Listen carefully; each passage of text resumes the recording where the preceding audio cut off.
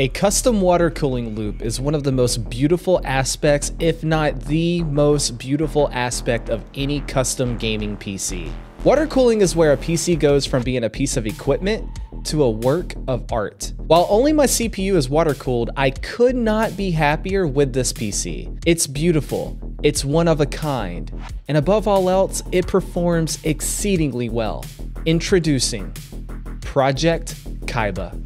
Project Kaiba is a PC inspired by Seto Kaiba and his Blue Eyes White Dragon. And yes, I'm talking about Yu-Gi-Oh! The overall color scheme is white and blue with black accents. The specs for the system are the AMD Ryzen 5800X, the Nvidia RTX 3070 Founders Edition, the Asus ROG Strix X570E gaming motherboard, Corsair Vengeance RAM, and pretty much everything else is also Corsair, such as the CPU block, the pump res combo, the fans, the case, and even the radiator are all Corsair. In October of 2019, I built my first ever dedicated gaming PC. Essentially, it was the foundation for the PC that you see today. A lot of the parts are the same parts that you see today, such as the case, the fans, the hard drives, and the custom cable extensions. Initially, I wanted an i9-9900K and a 2080 Ti, and of course, everything had to be water cooled.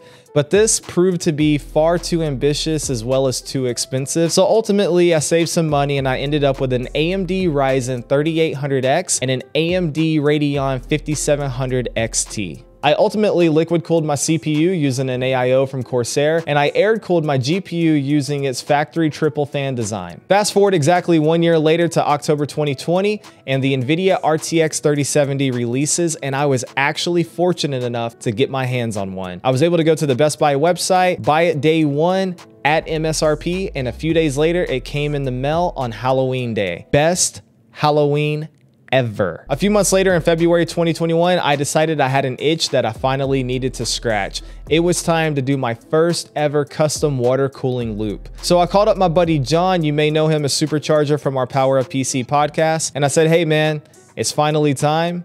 Let's do a custom loop. And he said, all right. He drove down, I bought all the parts, and we spent an entire weekend putting it together. Just before doing the custom loop, I decided I needed to upgrade my CPU from the 3800X to the AMD Ryzen 5800X. My thought process was, I'm about to lock this thing down on a custom water cooling loop. It's gonna have a water block on it. If I need to change anything for any reason, it's not going to be easy. So I might as well go ahead and get one final upgrade in before making this a permanent situation for quite a long time. So I went ahead and upgraded to the AMD Ryzen 5800X. So now the only issue is the GPU. You're probably wondering how come I didn't water cool my GPU, and that's a fair question. And the answer is very simple. I could not find a water block for my GPU at the time of buying all the other water cooling components. A few days before the water cooling project, EK Water Blocks actually released a custom water block for the RTX 3070 Founders Edition. However, at this point in time, I had no guarantee that it would actually arrive in time,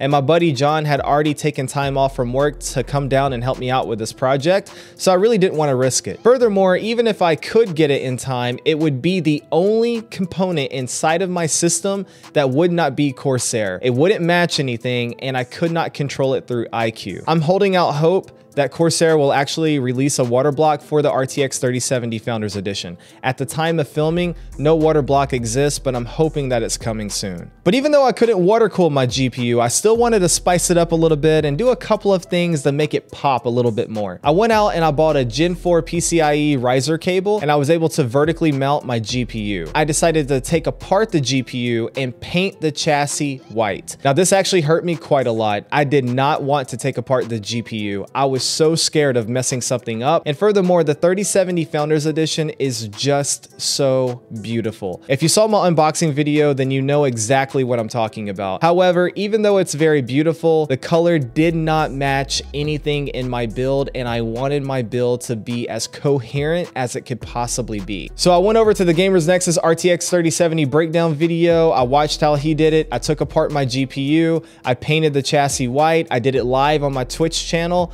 I put it back together, and I gotta be honest with you, I do not regret my decision at all. This card looks better than it ever has before, and it goes so well with my overall PC aesthetic. I am very happy with the way this turned out. Now, speaking of painting, I actually painted a couple of other components inside of the PC as well. I did some of the back plates and the thumb screws, as well as some of the heat sinks on the motherboard. I wanted to make as many components white as I possibly could to make all the other accents pop just a little bit more. I feel like I painted as much as I possibly could within reason. I feel like anything additional would just simply risk the overall integrity of my components, and I did not want to do that. Lastly, let's talk about the water cooling loop itself. Ultimately, we came up and out the pump into a 90-degree bend. From there, we had to do another 90-degree bend into the CPU. We tried this multiple times and we just couldn't get it right. Finally, we just decided to use a 90-degree fitting. This made it so much easier. And honestly, I'm not even ashamed that I had to do it. So yeah,